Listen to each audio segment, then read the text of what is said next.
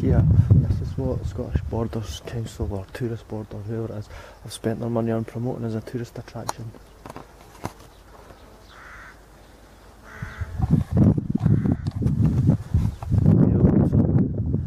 Beginning of the century water wheel, nice thing, but 1 mile up the road you've got a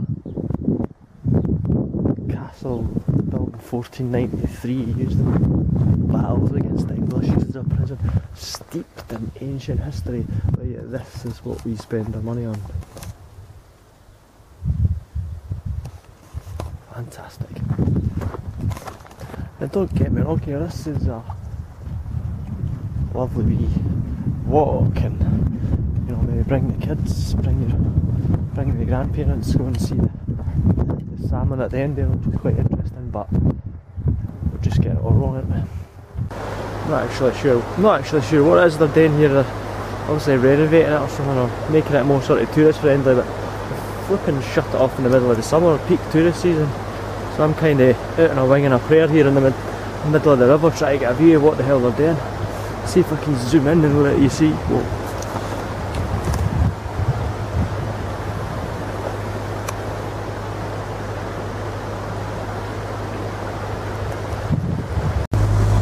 Looks to me like we're going to try and channel the salmon into some sort of artificial ladder there so you can see them better. What is the point of that? It just takes away the whole natural aspect of it. As well just go and see the fucking salmon in the zoo, wouldn't you?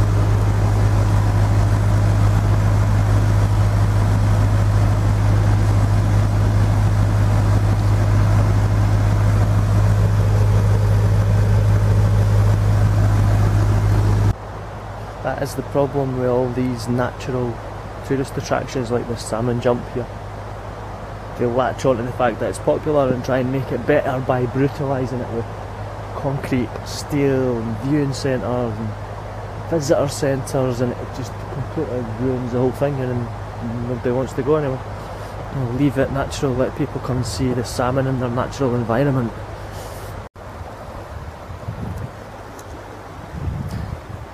What they have actually done here, and I'm not making this up, at the salmon viewing centre, they've put in little televisions where you can come to the salmon jump site, go inside the visitor centre and sit and watch the salmon on television. And it's the same in Peebles at the Osprey Centre. So you go up to see the ospreys, and what you do is you get led into a wee building and you sit and watch the ospreys on television. Now, call me old fashioned, but would it not just be better to sit in your house and watch them on television? David Attenborough version, which would be better.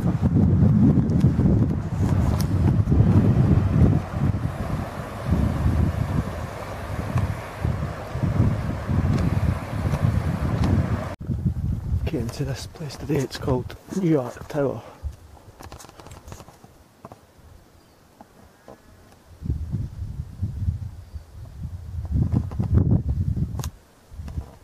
Big old castle.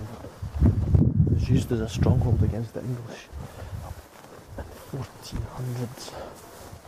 You can see when you come across to the wall here, look how thick the wall is.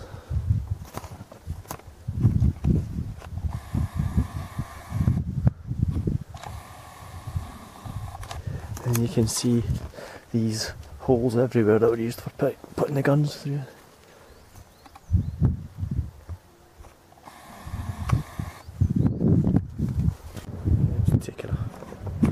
Taking a walk around it now. See the coat of arms on the side of the building there.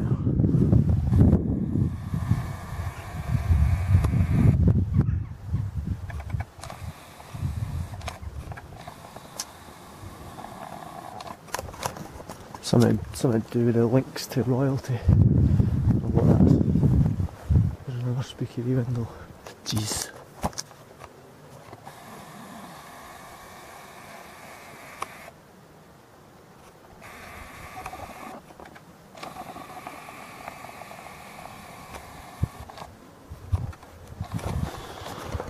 Scared to even look in there. As well, spooky. There's just something not right here. It's just the crows keep getting disturbed and stuff. I don't know what it is. It's not me. There's just something happening. Something not right.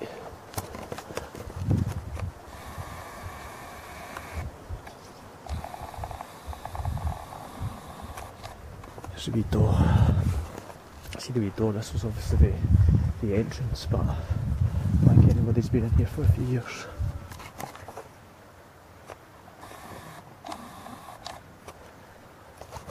Overgrown with nettles. Another weed I'm not even going to get round to. This is a good view here. I've kind of climbed up the battlement walls here so I can see right in the top bit here. If I try and zoom in a bit.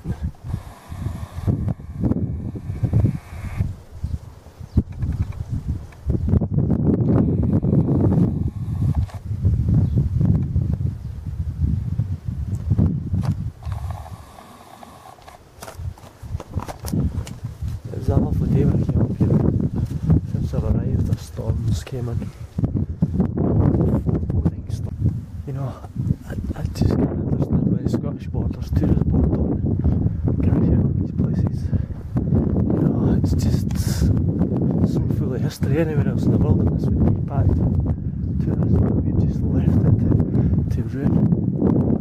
Unbelievable. Just unbelievable. Now, while I'm on the subject of tourism, I've come here to Galashiels Church, St Paul's Church in Galashiels, for the greatest missed opportunity in tourism ever. Peregrine falcons here all day, every day, breeding pair. You know, you go to the Greymare's Tail Peregrine Falcon Centre, I can absolutely 100% guarantee you won't see a peregrine falcon. You go to the Osprey Centre in Peebles, I can almost guarantee you won't see an osprey apart from on TV. You come here, I'll almost guarantee you that we'll see these peregrine falcons here today, so we'll just take a walk around and I'll try and get them on film for us. He's not there. He's sometimes at the... There's a circular bit at the front, he sometimes sits there in the morning. Generally in the afternoon they move further up the tower so they can swoop down and get the pigeons that live underneath them. Strongly advise if you're a pigeon not to move into this church. Aha! There he is. Just zoom in. Let you see him. Or her, I'm not sure. Hello.